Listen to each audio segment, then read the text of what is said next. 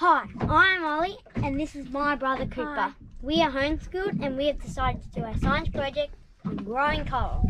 Our aim is to recover broken pieces of coral that has been damaged by boat anchors and human activity. We will monitor the growth over the next 12-month period. Decided to do it in beautiful Western Bay, Brampton Island, because we love this place, but we have noticed that the reef has been dying, so we want to try and help to recover it. We are trialling two different methods. Our first method is the wooden tree frame. In each of these benches will have coral hanging from them. They will float freely with the tides and the currents. Our second method is this metal grid frame. And the idea of this is it's meant to sit on the bottom with these little cement molds which will have coral stuck into these little holes here. Each time we come out, we are going to record the date, the month and the season, the water temperature on the surface, the water temp on the bottom, and the water salinity. All this is otherwise known as the density of the water. We are now putting the wire in so we can hook the corals onto the tree. I'm just putting along, and Ollie and Dad are just behind the boat and they're looking for broken staghorn coral.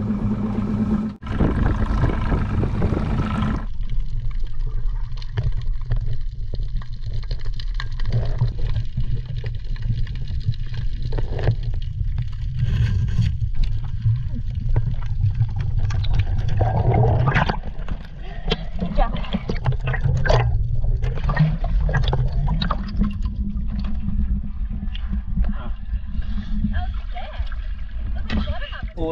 .4. Yep. To the top of that. Now we're measuring out little coral pots. What number is that one? That one's Number F. F, Cooper. Let's go from that centre one, all. So yeah, actually. That's right. Take away and reading. Measurement. So what have you got? We've got 13.1, Coop. 13. We are just measuring from the cement to the highest bit. Highest point. Highest point. Of the middle one. Here we are with our thing all wired up. And we're just going to pass it to Dad. And we're going to hop in soon so we can adjust it all, put it in the right spots. Daddy, lift together. Okay. Okay, hit the boat. Got it, I got it. Okay.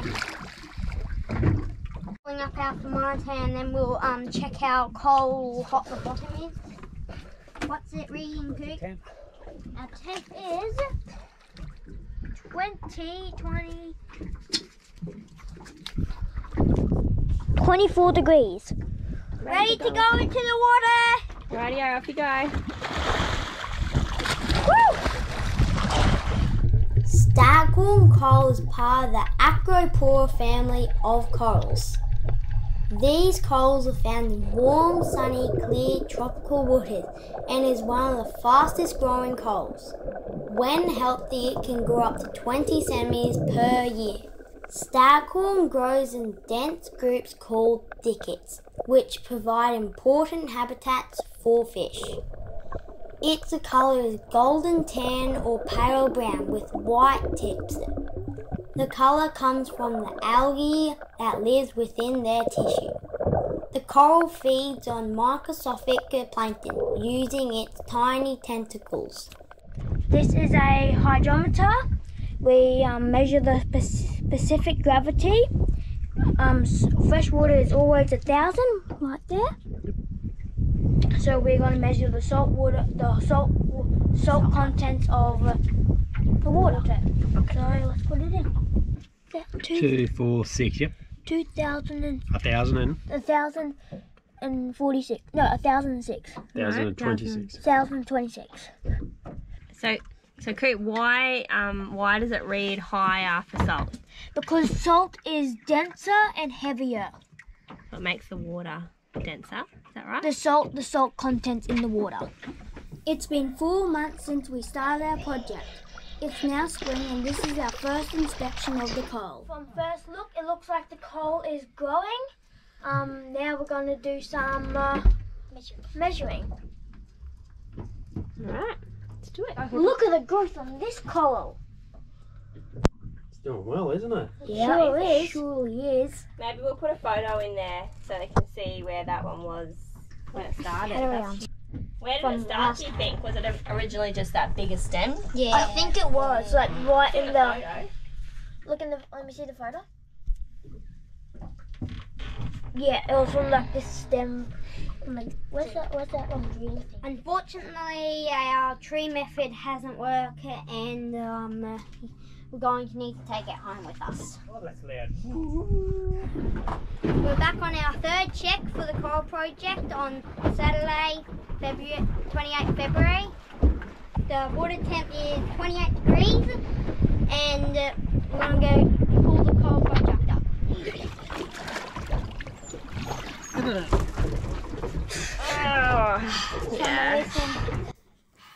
On our third check, we observed that all our corals and other corals around our project had turned white. This is called coral bleaching. Bleaching happens when water temperatures rise during summer months. It causes corals to lose the algae that grows within their tissues. The corals may still be alive, but it's more susceptible to stress and disease and may take a long time to recover. We are hopeful that our corals will recover from this event. How do you know? So what are you guys doing this time again? We are checking the water salinity. Oh, we need more water coops to get it floating more. What did you get for that one, Ol? 180 millimeters. So this one is It has to stay on there. probably number 10. You got Ash and Till, you helping too? Writing the figures down. So we have lost another 2, and they're whiter, but they're actually still growing. So they're not actually dead? No, they're not dead. They look dead because when coral goes white, it's dead.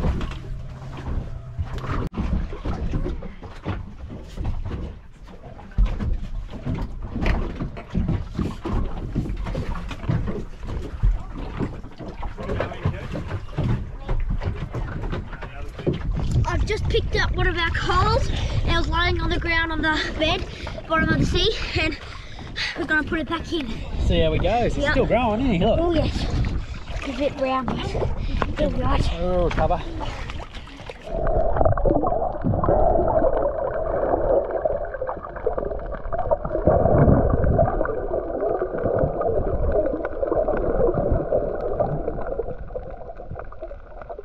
So today is 3rd of June, and we're actually 3 days into winter, and we're actually meant to go on in autumn, but we're going to call this our autumn check because the weather has just been really bad for going out, really poor. It's been rough, so we just haven't been able to have the chance to go and check our coral project. So today is the day we check it. The last time we went and checked our coral project, it had been bleached, so I just want to make a prediction of what I think it's going to be, and I think it's going to be bleached still. I don't think it's going to be bleached. I think it's going to be the normal colour. Growing. Going. Our water salinity today is 1028. Our water temp today is 23 degrees. It's too cold for us, so we've made Dad and get our project.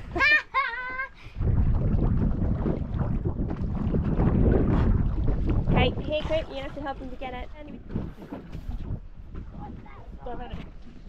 We have just pulled our project up and it's not looking good. Looks like some of our corals are dead and there's only one living. It's very sad. But there is a little bit of growth here on this one. Just a little bit of hope. We're just gonna put it back in and see what happens. We can see that these ones here are growing. Here, there. This is really disappointing to what we've seen right here for all our effort we've put into this. Now we can see what bleaching really does, and you can also see it as well. They've killed our corals. Our summers have been really hot because when water temperatures rise, coral dies because of bleaching. But we've still got a little bit of hope right here. Yeah. Just this tiny little snippet of coral. and we're just hoping that it will Maybe live. this one. This one And might this not. one, maybe this one, I don't really have 100% sure it will live. I think so because it's starting to brown up again. Yeah, this one It's is starting to get a actually. bit of colour back again. But Colour's I coming think back. that this one here is definitely still living. It's got colour still in it, which is great. But I'm just really disappointed that our coral's here. We are going to put it back in, and we're going to hope for the best that the corals still live. We're not going to measure it this time because there's kind of no point if they're all dead. But I hope next time we come back there, or some, or one, or two will still be living. I hope. Ah, my thing is stuck under it.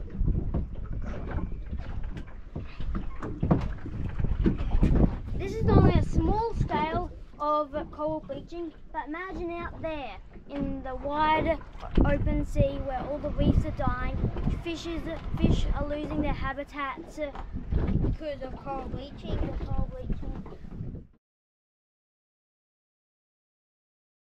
We're just mixing up some little cement molds to make our little coral pots.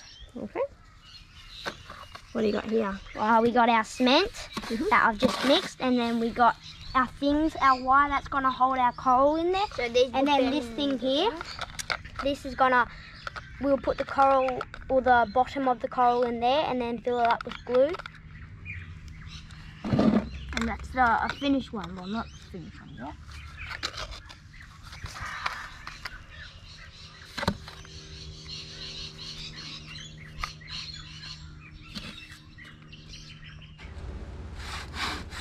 You can do that carefully.